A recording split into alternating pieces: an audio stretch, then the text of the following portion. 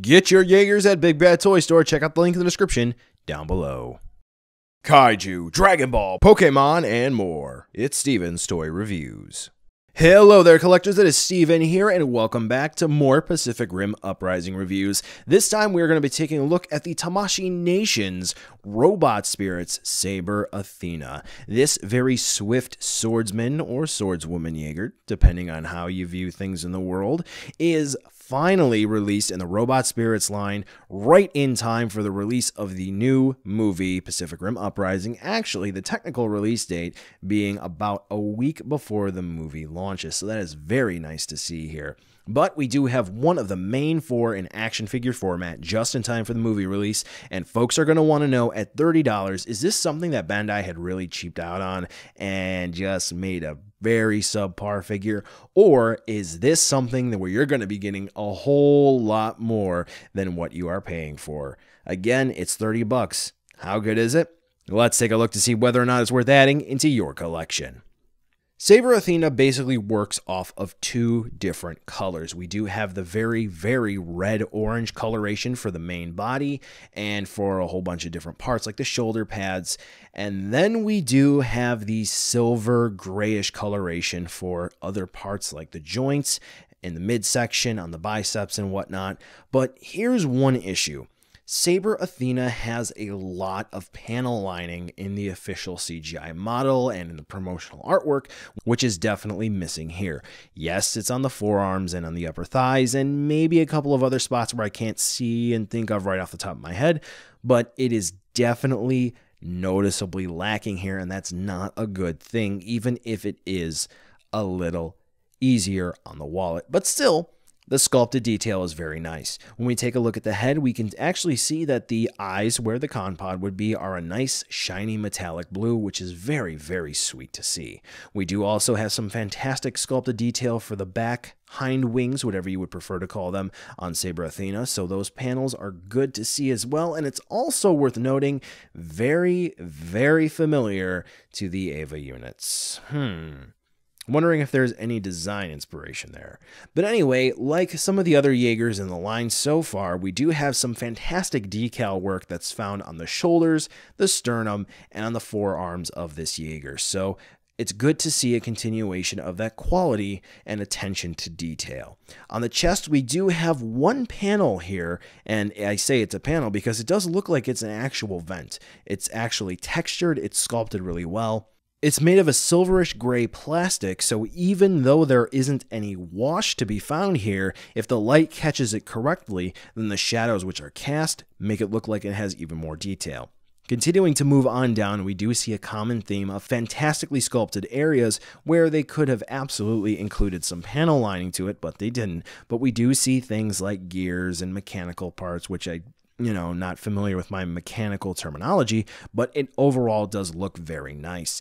Whether or not it would be displayed out kneecap areas, or we do see some very, very interesting design work for the ankles, Saber Athena's legs look great.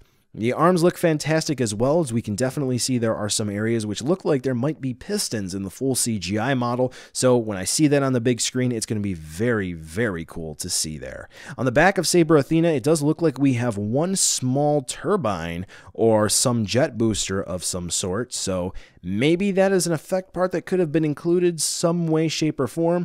I don't know. Maybe I'll have to find that out when I see the movie. But something that they did continue the trend with other Jaegers is that on the back of Saber Athena, there's basically no attention to detail. So overall, for $30, they did the absolute bare minimum that they needed to make Saber Athena look very nice. But at the same time, they did cut some corners and not include a lot of detail.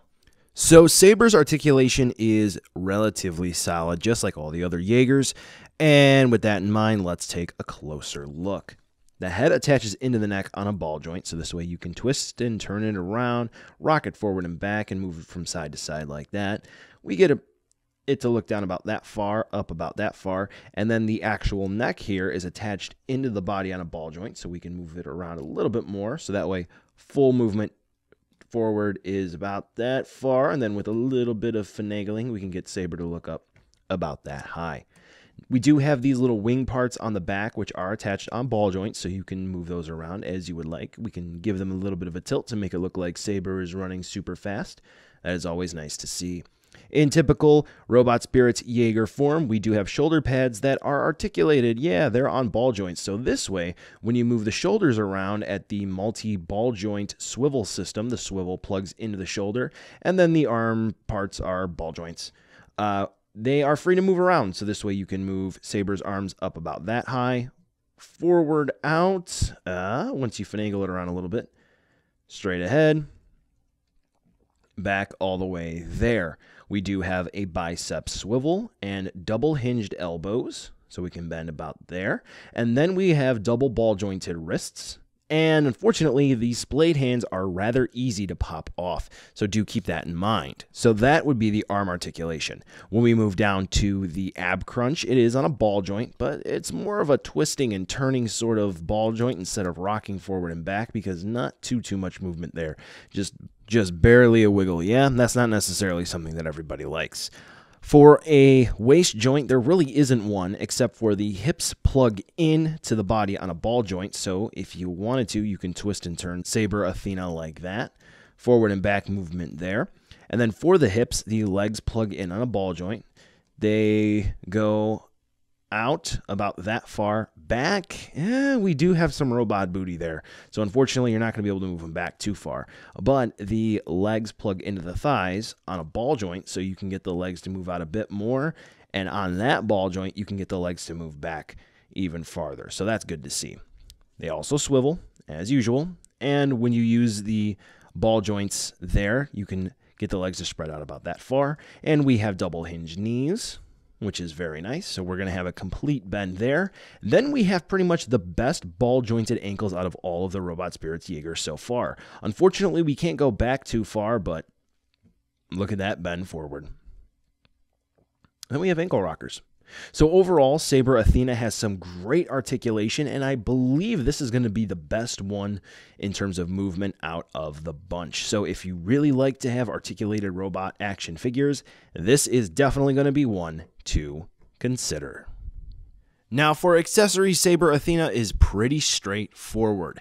We get some fists that have holes in them, so this way it can hold the plasma swords. We get 2 small ones, and then we get 1 combined one, and that's it. There is also, just like the other Jaegers, a spot in the back where you can pop a plate off, and you can plug a Tamashii stage support system in the hole there, but that's not really so much as it is an accessory as it is a feature, but regardless, this is all we get with Saber Athena. So taking a closer look at all of these goodies, they're really easy to use, but you just got to use a little bit of force when swapping out the hands. So all you have to do is just, like I showed you before, easily pop off the splayed hands. And then, if you don't drop them, they can be a little difficult to push on. Seems like the hole's a bit too small. There you go. Now we have the fists, at least one on anyway. And then all you have to do for the swords, or the saber, is just slide it in. Now the detailing is actually really nice. You can make out some smaller details similar to Gypsy's chainsword. It looks like we have some individual links because I guess this is supposed to be made of plasma. So it's really nice to see here. The metallic blue paint job is exquisite here. Very nice and shiny. It's definitely going to be eye-catching on the shelf, especially when it contrasts the nice reddish-orange color of Saber Athena. So we have that here for the individual one, and of course we do have the double blade right here, which can fit into a single hand. So you don't have to double up on hands if you don't want to. But you know what? We can go ahead and we can just see what that might look like. If you wanted to have Saber Athena, see what I mean by sometimes it can be difficult to pop a fist on? See what that looks like if Saber were to hold it with 2 hands there. So we'll move that up. And there you go. So if you wanted to make it look like Saber Athena was combining the swords in one moment on your shelf, so if you wanted to recreate that action scene, you can definitely do that.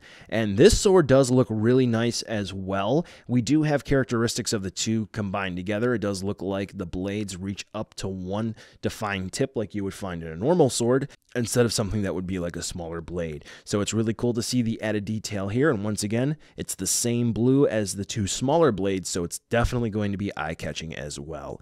Now, finally, that one back panel piece that is going to be used for the support arm system that you don't need to use a claw. Just pop that part off there. It reveals a hole. Then take your support arm and plug the peg right into that hole there. Nice and snug. And now you don't need to use a support claw with the support arm for Saber Athena. Very nice to see there.